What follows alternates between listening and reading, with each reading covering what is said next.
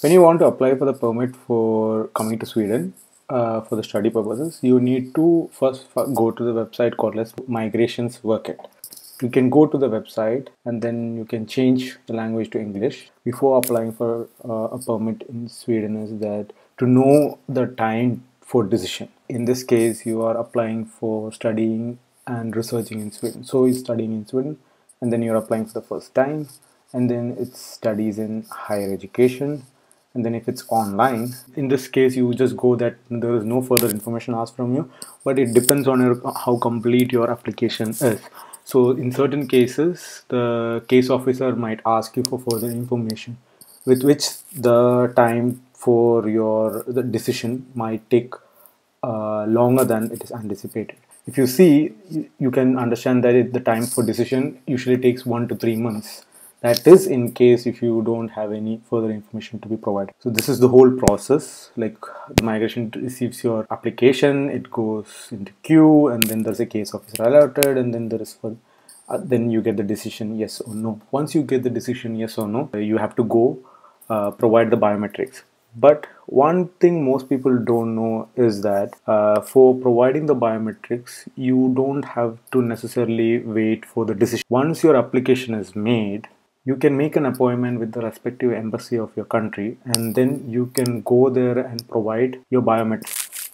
Your passport is the important document in that particular case. This can actually speed up the whole process of you receiving the card way early. It's just that you need to go to the respective Swedish embassy in your country.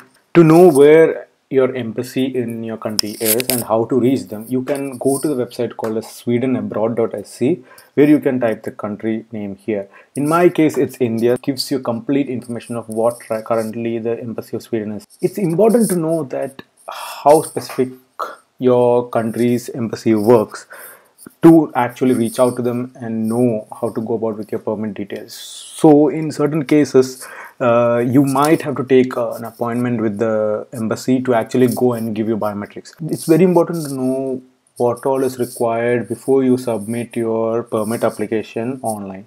So you have to keep all that information ready before you apply. Otherwise, you might end up getting further information from the case officer, which might lead to lengthening the time for receiving the permit.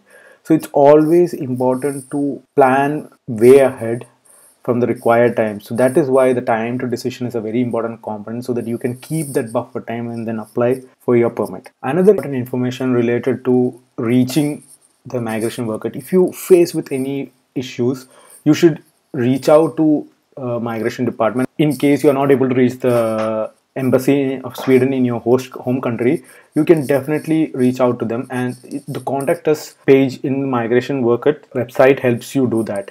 So it's very smooth, the whole process. If you want to reach out to them and then clear any doubts, you can definitely do that, just in case if you're not able to reach out to the embassy. Otherwise, you can always reach out to the embassy in your country and then move forward.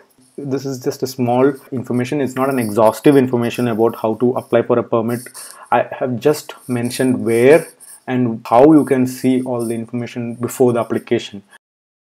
Here are the list of videos coming up next in the series. Don't forget to subscribe to stay updated. Thank you.